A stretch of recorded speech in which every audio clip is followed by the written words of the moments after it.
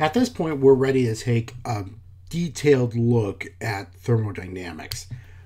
I've been introducing these concepts as we go, so this chapter shouldn't be too rough, but let's formally talk about entropy, Gibbs free energy, and all the information that we can ascertain from those equations.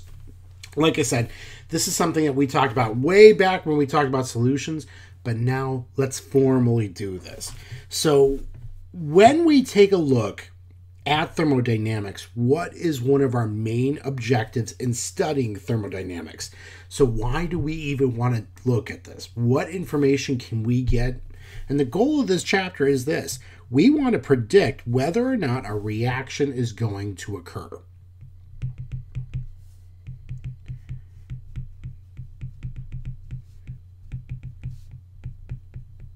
And there it is. That's the whole goal of this chapter. Can we take a look at a reaction as it's written, and using our information, looking at Gibbs free energy, looking at entropy, can we determine whether or not a reaction will occur or not? Okay. Now, what word or phrase can we use to answer this question above? Well, it's spontaneous process.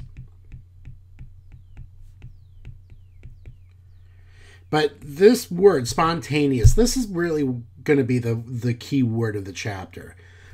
If a reaction is spontaneous or not, it's going to occur on its own.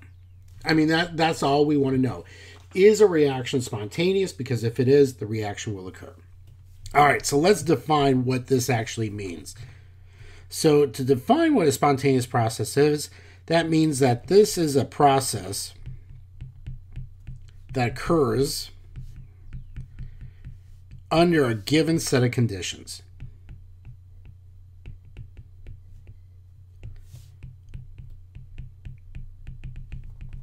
Okay, but here's the kicker though. But given some sort of indication of speed.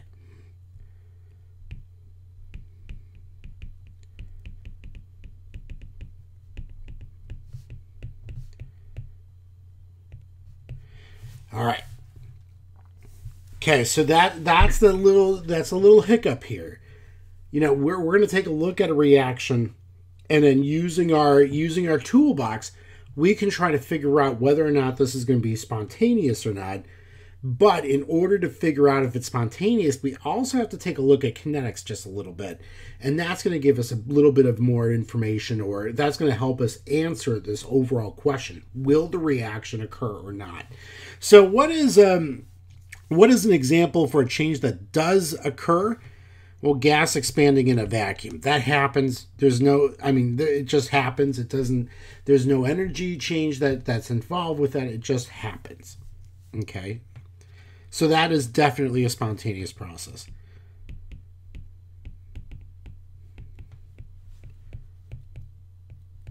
Okay. Now, a change that doesn't occur spontaneously, gas contracting. All right, so here's our first question. What is the relationship between enthalpy, which is what we studied in the first in Gen Chem 1, and spontaneous process? Now, keep in mind that enthalpy, what we called this, we called it back in Gen Chem 1 before we introduced that term enthalpy, we call that chemical energy. Okay. So what is the relationship between enthalpy and spontaneous processes? Well, here it is. So many exothermic reactions are spontaneous.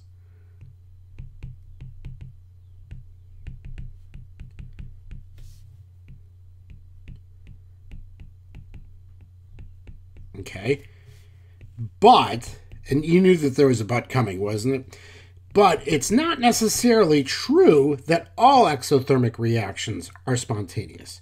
So while many exothermic reactions are spontaneous, it's not necessarily true that all are spontaneous.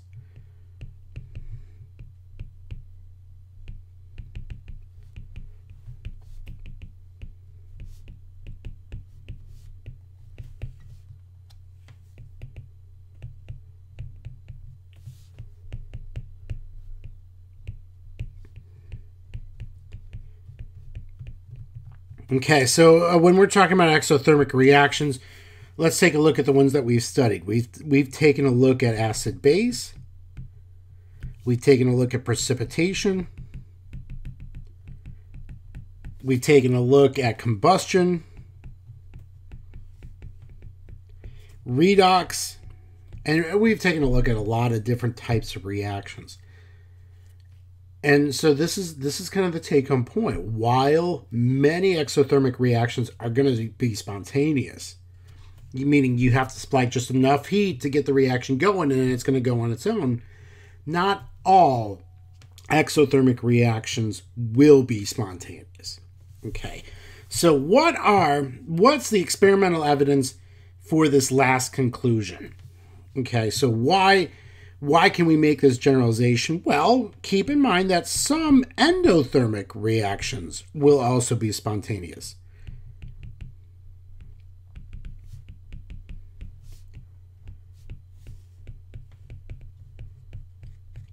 Like, for instance, if we take solid water, so ice, and that becomes liquid water, the enthalpy for that reaction is about 6 kilojoules per mole. All right. Now, if the temperature is greater than 0 degrees Celsius, absolutely.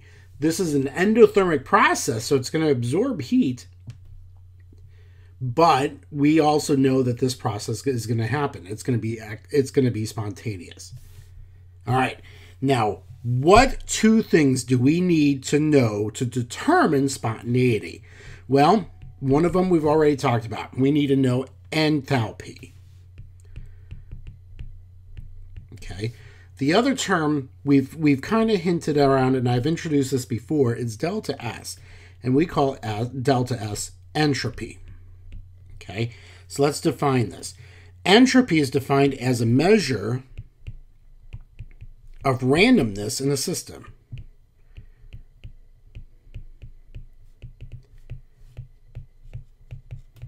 Okay, and in order to, we talked about that definition before back in chapter 13. So now, what I want to do is kind of explore entropy from a different perspective. So there is actually a field of thermodynamics, the science that we're studying right now, that actually tries to relate the physical world with the world of molecules. Okay, and this is called statistical thermodynamics. And so one of the cool things that we can do in thermodynamics is apply statistics to this. Okay, so what we're going to do is trying to look at entropy from a different perspective. Let's take a look at this in terms of statistics.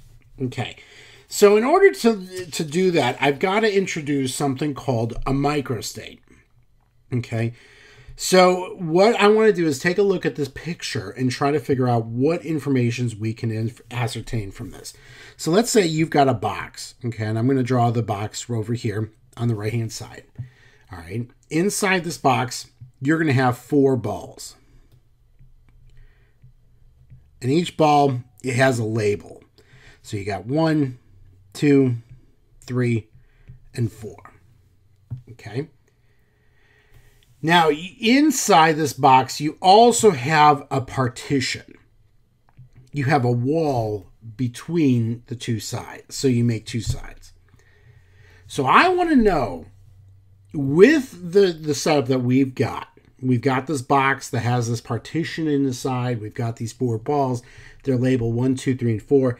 I want to know, what are the chances, or how many different setups or how many different microsystems are possible using this setup. All right, so let's take a look at this. So the first distribution is, let's say you've got, okay, your first setup. You've got all 4 balls on one side of this box, and then you've got nothing on on the other side. Okay.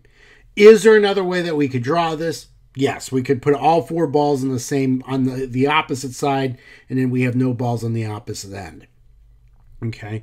So that there's really, but that, even though there's another way of drawing that, taking all 4 balls and putting them over here, that still is going to give you the same microstate. You have all 4 balls on one side. Okay. So that being said, for this setup, you have 4 balls on one side to 0 balls on the other side. And so there's really only one way of setting that up. Okay, even if you put the balls on the opposite end, you're still going to have the same, you're still going to have that same ratio, 4 to 0. Now, for the second setup, what I'm going to do is say, let's say we're going to put 1 ball on the right-hand side, 3 balls on the left-hand side. So what we're doing now is just changing on the right-hand side which ball stays on the right. So in the box in the upper left-hand corner, we have ball 4. If we go to the upper right-hand corner, we have ball 3. Lower left-hand corner, we have ball 2. And then lower right-hand corner, you have ball 1. So we have 4. Each ball is going to be on its own on the right-hand side. And now you're going to have 3 balls on the left-hand side. So how many different ways could we draw this? Well, you got 4 different ways of drawing this because you have 4 different balls. So that ratio was 3 balls on the left, 1 ball on the right, okay? And there are 4 different ways of drawing this. All right, now what if I have 2 balls on the left and 2 balls on the right? With that setup, and what we're looking at here, so we could have balls 1 and 2 on the left. You could have balls 3 and 4 on the right. You could have balls 3 and 4 on the left, and balls 1 and 2 on the right. So this ends up being that you could draw this 6 different ways. So you have two balls on the left, 2 balls on the right. Okay. Now, you might be asking this question. Wait a minute. Balls 1 and 2 on the left and balls 3 and 4 on the right, that's the same as what you're seeing right here on the, going to the next, where you have balls 3 and 4 on the left, balls 1 and 2 on the right. True. It's just the mirror image of what you got. But because you have balls, the balls are differently numbered, that those balls represent different molecules or different phases. So we don't necessarily, there's a different microstate. So, all right, so think of it this way. How many different microstates did we have together? So you had 1 way plus 4 ways, so that gives you 5 different ways plus 6 ways. So if we add all this up, you have 11 different ways of drawing this. Or if we want to say it different way, in a different sense, 11 different microstates.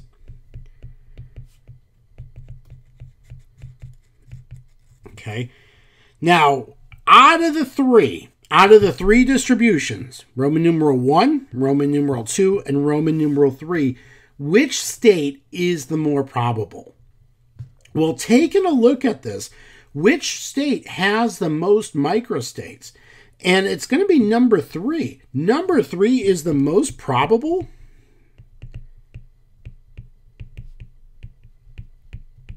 Where you have 2 balls on one side, 2 balls on the other side.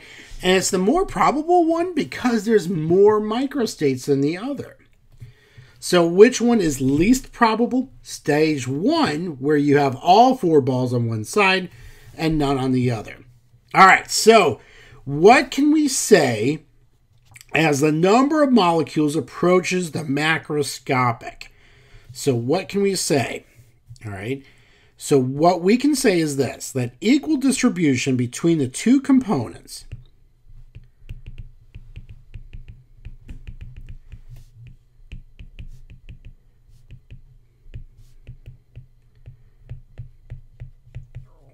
is most probable.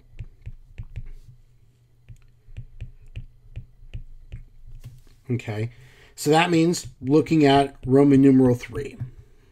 And that also means that Roman numeral 1, where you have 4 balls on one side and 0 on the other, is very unlikely to occur.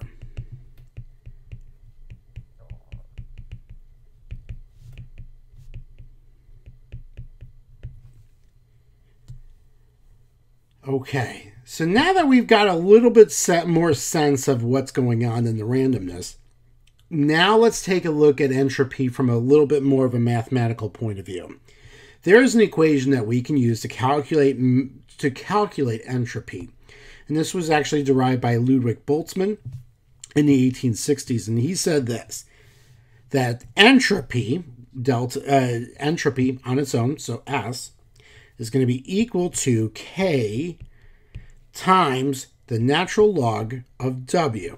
Now, we got a lot of letters here, so let's go through this. So S we know is entropy. Okay, and entropy, that's the amount of randomness in the system. K is referred to as Boltzmann's constant.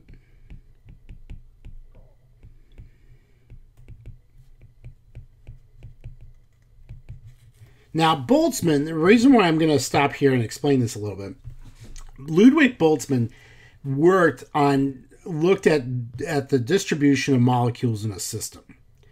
And he was actually the one that tried to figure out, that took a look at a curve and saw that, at a certain temperature, you're going to have like a ton of molecules that are going to have, these energies, these speeds. And then as you decrease the temperatures, you're going to have less amount of molecules on this end.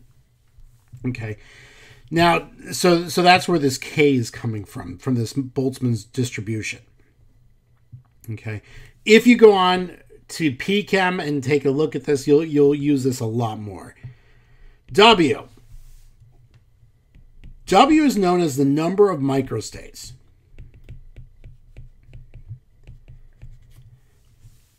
All right. Now, there is a little bit of a problem with this, though, with the way that we're defining entropy. And the problem is this.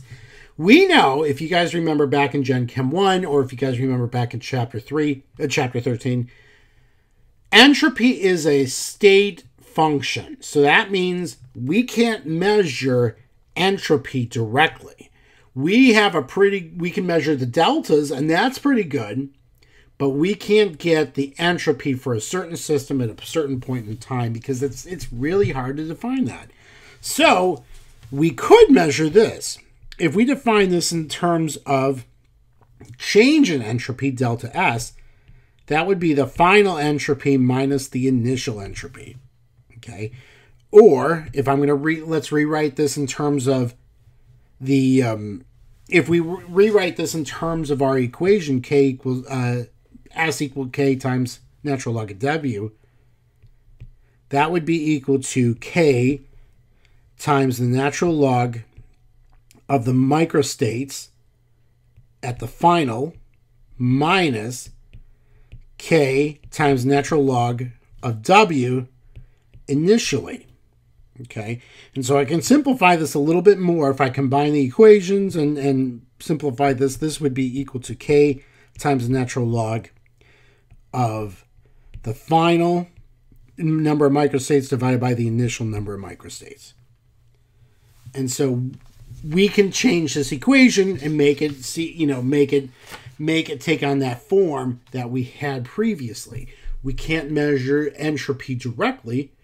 It's hard to pinpoint that at a certain point in time, but we can measure the change in a system. All right, so instead of using our balls in one box, let's take a look at this from a little bit more of a molecular approach. Okay, so let's say you've got a solid, okay, and we melt that solid, we provide heat, and we transform that solid to a liquid, okay.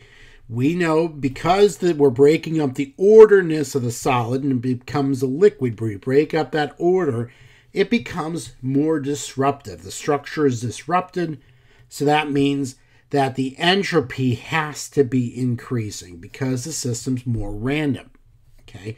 So what this means in terms of microstates is that when we disrupt the solid and it becomes a liquid, not only are we increasing the entropy, but we're also increasing the number of microstates. So the more microstates you have,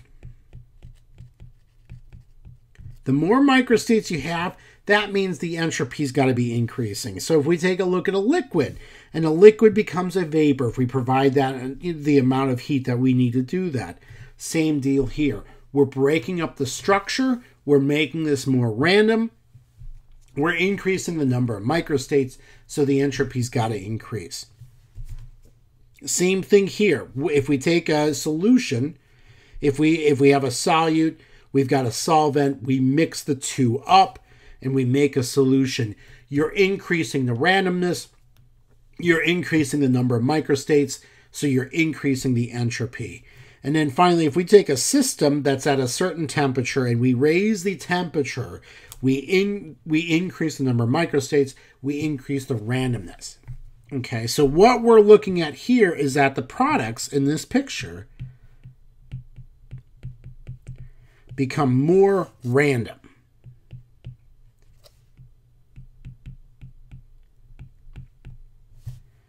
So that means you have more molecular randomness.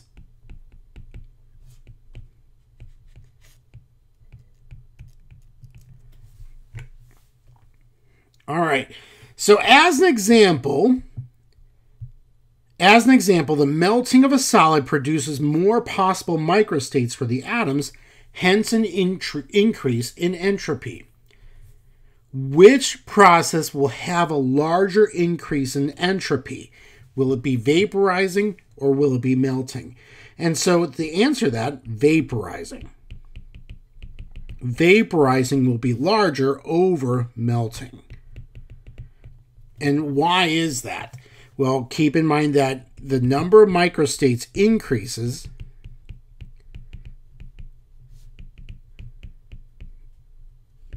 That means the entropy's got to be increasing.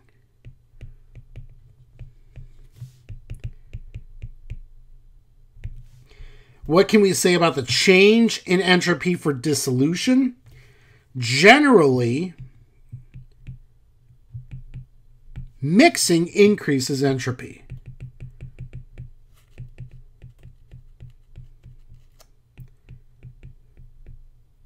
Okay, so we need to explain this too. So let's try to explain this. The solid structure is disrupted.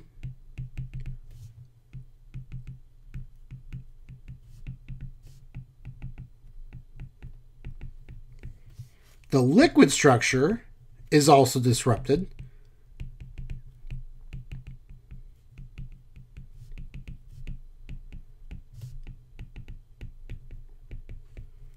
Okay, and therefore the combination of the solid and liquid has more possible microstates.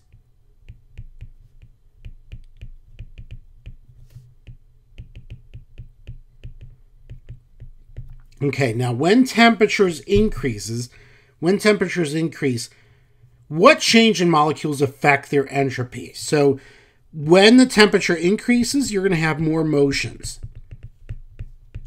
And that means you're going to have translational, vibrational, rotations. And so what that means, the more motions means more possible microstates.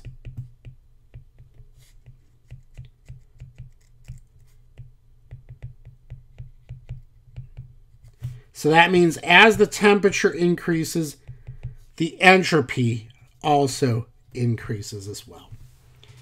All right, so what we've done in this video is try to take a look at entropy from a couple different perspectives. Hopefully entropy makes a little bit more sense. What we're going to do next is take a look at entropy and try to define what standard entropy is. And what that does is sets us up to talk about how is equilibrium related to all of this.